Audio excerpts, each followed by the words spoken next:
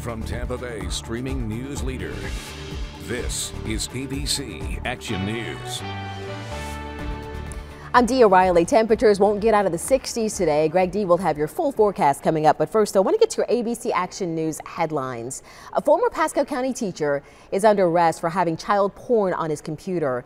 The sheriff's office tells us employees at a Best Buy's Geek Squad found the disturbing images on William Crawford's laptop when he took it in for repairs. He taught at Dr. John Long Middle School in Wesley Chapel before resigning. Crawford reportedly confessed to detectives. The man driving the truck that crashed into the Sarasota-Bradenton International Airport last month is still in the hospital. Troopers say he is awake, but he's showing no signs of awareness.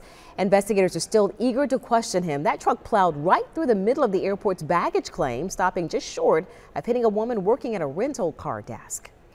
Hundreds of Puerto Ricans are homeless after 11 days of earthquakes. Some on the island were forced to sleep outside overnight. Yesterday's 6.4 magnitude quake damaged the gym that they sought shelter in.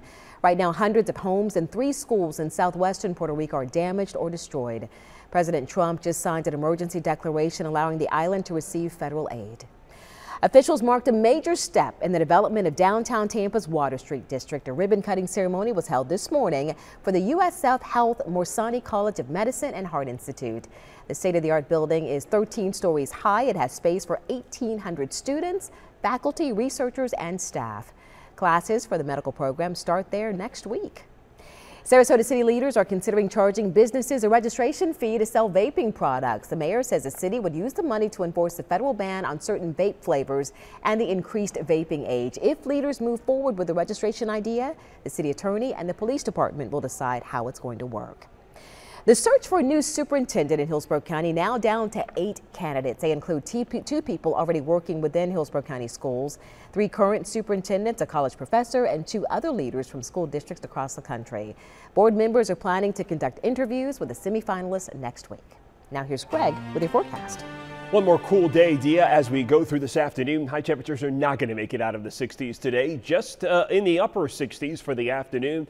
We're going to keep a nice north breeze around too. That will make it feel cooler if you're in the shade. It'll also supply us a lot of dry air that will be sticking around for much of the afternoon. Not only are the temperatures increasing this weekend, so is the humidity. Take a look at your extended forecast. It's posted now in the ABC Action News app. Dia? All right, thank you, Greg. You can now get news all day long on your favorite streaming device. Just download the free ABC Action News app on Roku, Amazon Fire TV, Android TV, or Apple TV.